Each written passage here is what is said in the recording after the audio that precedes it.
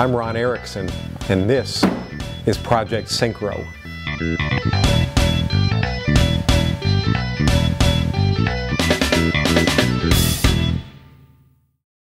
I'm Steve Menendez. This is my 1984 Dodge Rampage that we're sitting in front of tonight. Ron Erickson came down to help out with the project a little bit. The background on this, there's kind of a remote tie-in to Project Syncro. I've been a fan of Ron's videos and Kyle's videos on the Project Syncro. This Rampage is set up for land speed racing. We're using a Volkswagen 1.5 liter turbo diesel engine. It's probably making about 200 horsepower right now, and we are the record holders in both the ECTA, that's at the Ohio mile, at like 136 miles an hour there, and also the record holders on the Bonneville Salt Flats, which is, the granddaddy of them all, at just over 135 miles an hour. Now, when we set that 135 record, we probably had about 170 horsepower.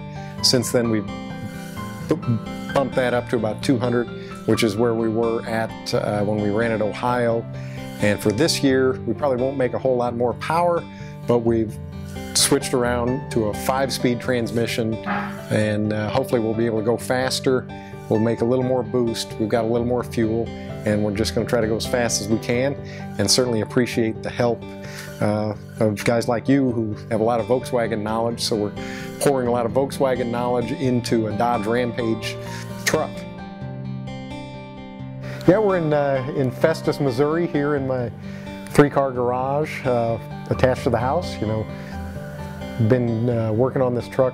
I think I bought it in 2011, I believe. We brought it home, found it on the side of the road. I actually left a note on the driver's seat of a Rampage that I saw sitting dead on the side of the road. And a couple days later, the guy called me up and said, "Hey, you left a note in my Rampage." And so that following weekend, I went and picked it up, and $500 later, I dragged it home, and a spare engine and a bunch of extra parts, which we ended up not using at all, and tore it all down and started building it into, got the rule book for land speed racing at Bonneville and started building it to the rule book. So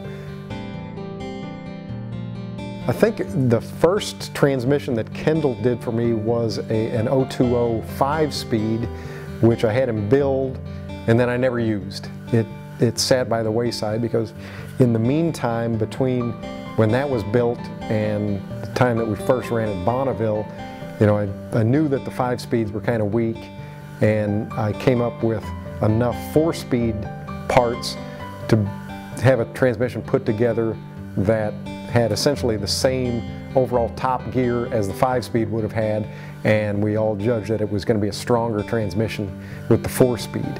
So I had Kendall build that transmission, which was a combination between the Dodge Omni 020 version and one of the diesel spec 020 4-speeds, which is a really tall 4th gear. It's like 0.7 to 1 4th gear. So that's how that, the first time I met Kendall, and the second time I met Kendall was he was helping rebuild transmissions for this thing. So I started out, I had some advantage because there was another guy who at the time was working on a Dodge Rampage for another land speed racing record attempt, not in the same class. And I had seen pictures of his cage, and it was all done by a professional race shop in North Carolina somewhere. So I kind of stole a lot of the ideas for how the cage was laid out, and then through the landracing.com message board, I started a build thread on there, and a lot of good input from other guys in the land speed racing community about how to do things, and it came around to the cage, and I thought, okay, I'm going to cut the holes in the floor pan and drop the legs of the cage through and do it the way that you see a lot of them done. And then several guys said, "No, why don't you cut the roof off?" And I was like, "Cut the roof off?" He said, "Yeah, cut it at the A pillars and make a little template so that you get it all back together right, and then cut through the B pillars and make like a Z cut so that when it all fits back together, you're pretty much sure it's back in the right place. And I did that and welded some reinforcements in the door opening so that it wouldn't want to fold up when I had it apart. And it definitely made the cage fabrication a lot easier. I probably had it in and out of the car 10 times using the cherry picker. There's a lot of steel. I think there's close to 200 feet of tubing in the cage, including the down bars to the back and everything that ties it together. So it's there's a lot of tubing in there, and it's 1 5/8", like 134 wall, really heavy mild steel tubing. And I bent it at work on a modified Harbor Freight bender and notched it with hole saws in a lathe. I made a fixture to hold the tubing on the compound slide of the lathe, and then I had an arbor I'd chuck up in the chuck on the lathe and notch all the tubes, and I'd fit them together and bring them home kind of a couple at a time and tack it all together and, you know, adjust the fit as I needed to. Made the cage and then kind of welded the cage into the car and then welded the roof back on. 2016 plans, we've got 2 events scheduled. The first one is the Ohio Mile meet, which is in Wilmington, Ohio, at the end of April, first weekend in May, and that's also the Hot Rod Magazine Top Speed Challenge, so they'll get a lot of media coverage at that event. And we'll be running the same 1.5 liter engine with the 5-speed transmission this time, heavier duty clutch, more turbo boost, more fuel, and we'll try to, I'd like to see the high side of 140 miles an hour at Ohio at the end of April. And then our plan is to come home and immediately, when we get it home, start tearing the front end of this thing apart. So we're going to take the engine out, take the transmission out, core support, radiator, the nose, all of it off, and start laying it, getting set up to run a different engine and transmission at Bonneville in September, and that'll be a 2-liter 16-valve Mercedes engine. So we'll go up in class from the 1.5 liter to the 2-liter engine class, and we'll try to get the record at Bonneville in September with that 2-liter engine. So those are kind of the 2 deadlines we're working towards in 2016.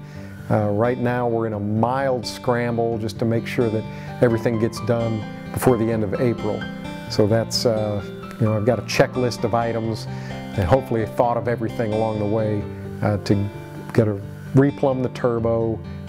We're still working on getting really the transmission's all bolted in, but the drive shafts, the starter, the clutch slave cylinder, all the plumbing for going from a cable operated clutch to the hydraulic clutch setup that we need for the O2A transmission, getting the shifter mounted and figured out inside the cabin of the truck.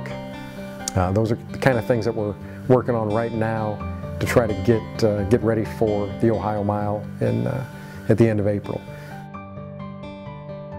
So the name of the channel is KHM, that's King, Hake, and Menendez Salty Frog Racing. So that's the 3 guys, Ken King, Daryl Hake, and myself, Steve Menendez, and we're a LLC team that we formed to promote this Salty Frog, this Dodge Rampage land speed racing truck. And Ken King has a Spec Racer Ford, an SRF, a little sports car, race car. So we put both cars under the umbrella of King, Hake, and Menendez. So KHM, Salty Frog Racing, and I created the YouTube channel to document our efforts to keep going faster, continuous improvement, try to go, you know, 1 step at a time, go a little bit faster, make sure everything's done as well as we can do it, stay safe, and try to share the information with people, like-minded people who might be interested in having a look at our YouTube channel.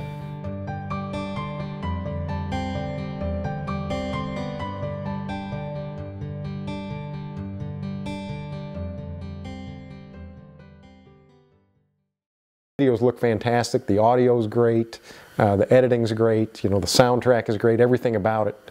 The Project Syncro videos is, you know, I feel like I'm kind of trying to rip you guys off by copying the style, but it's really, really excellent stuff that you're doing.